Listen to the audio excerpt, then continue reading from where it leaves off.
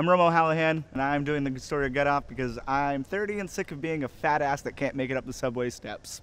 So I entered last year, and I did pretty well. I didn't place, but I was happy with my overall performance. I got a bunch of weight, I felt healthy, but the problem was I then started working 3 jobs. And when you're working that much, you don't have time to continue whatever fitness plan or health regimen, really, when there's only fast food. And so I ballooned way past than my starting weight from last year. So I had to join and do this again. I was able to put a routine into my head and get myself to actually like going to the gym.